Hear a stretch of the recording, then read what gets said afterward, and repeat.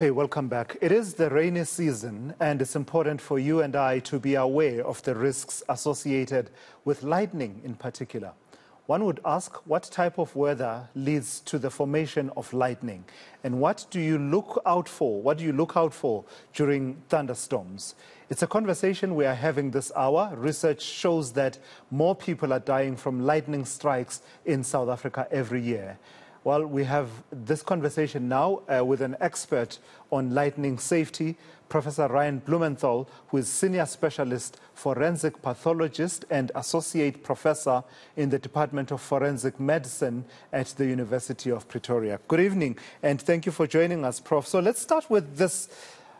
I don't know, from your understanding, the Gauteng thunderstorm is legendary. It's, we are known for our thunderstorms, and if you are not caught in the middle of it, it's a spectacular sight, and we all whip out our cameras and want to capture it until you are caught on the wrong end of it. Just from your understanding of the weather systems and patterns that lead to these powerful and mighty thunderstorms in Gauteng, particularly in as far as they manifest through lightning. Thank you very much. The thunderstorm season has officially begun, so we can start to see lots of lightning. And you are 100% correct. It is spectacular. I mean, it rivals the northern lights. I don't know why people travel to the northern hemisphere to see the northern lights when on the very high veld you can see real drama play out before your eyes. But yet, as beautiful as it is as deadly as it is. So this is the official start to the season, and it will run until April 2023. We've just had our first thunderstorms beginning now, which are much needed, I must say. Yeah. So let's talk about the formation of lightning. What do we know about the perfect conditions for the formation of lightning? And perhaps even beyond that, what is in this bolt that makes it so dangerous? Right, it's very complex physics. I don't want to go too deeply into it, but I think if you're going to become a lightning expert, before you even start discussing the physics, I think we need to know how to spell it. And I must say I'm very impressed that lightning is being spelled correctly here. It's L-I-G-H-T-N-I-N-G. Everyone usually spells it with an E or lighting, as if it's enlightening or lighting. So if you're going to understand this phenomenon, spelling is the first way to begin. Then it is very complex physics. Now, I am a forensic pathologist, so I should stick to my field, but it basically has to do with convective thunderstorms, of which the high veld is renowned. And there's many theories as to how this forms. There's the dipole theory, the tripole theory, but what our viewers need to know is when all is said and done, when thunder roars, get indoors. This is my big message for this interview. This thing is deadly. It is the one phenomenon that I do autopsies on the most. We lose about 80 to 100 people a year, every year in South Africa, and 7 times as many are struck and survive.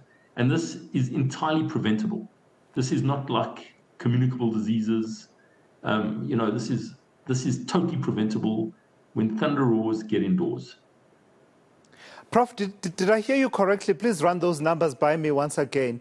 Did you say this is one of those areas where you do more autopsies on than others? And just share those numbers with us again.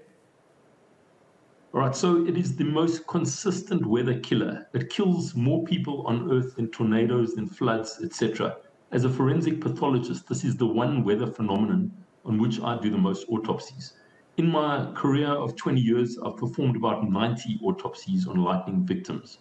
So on Earth, we'll lose about 24,000 people a year due to lightning, and there will be about 240,000 that will be struck and survive.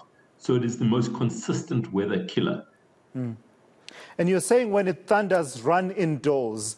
But are you able to share from your experience, because you know what it is that becomes the cause of death when someone is caught in a lightning bolt.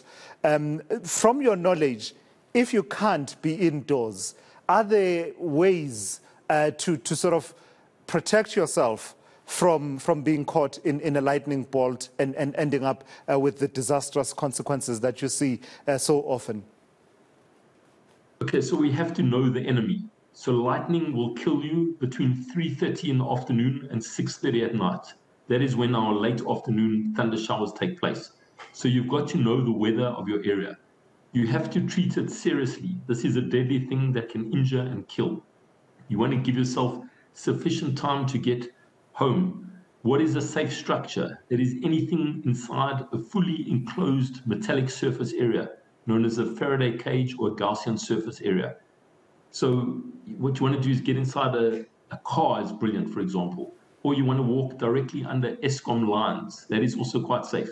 What you don't want to do is be on the top of a hill. You don't want to be standing under a tree. You've got to be smart about this. First thing you've got to know is that this thing is dangerous and it kills, and you've got to give yourself enough time to get to a safe shelter. That is key. So also in South Africa, there's lots of rugby matches and cricket matches and swimming galas. The inconvenience of stopping a game is less than the inconvenience of a dead player. Absolutely. So if a storm is within 20 kilometers of the game, you should be on high alert.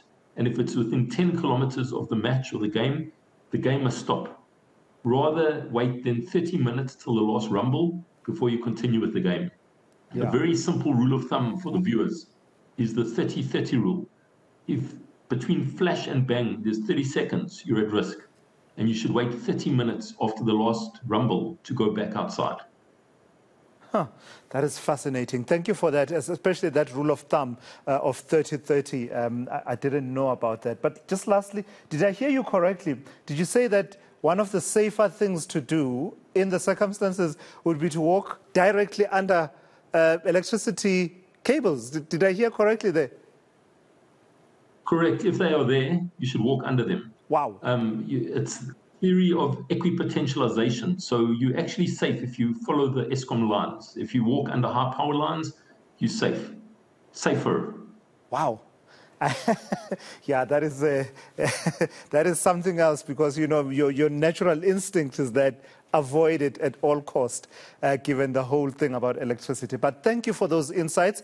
It's an important conversation to have, especially now as we get into the season. We'll be having those thunderstorms in the Highveld and elsewhere. That is Professor Ryan Blumenthal there, sharing some insights as we get into that season.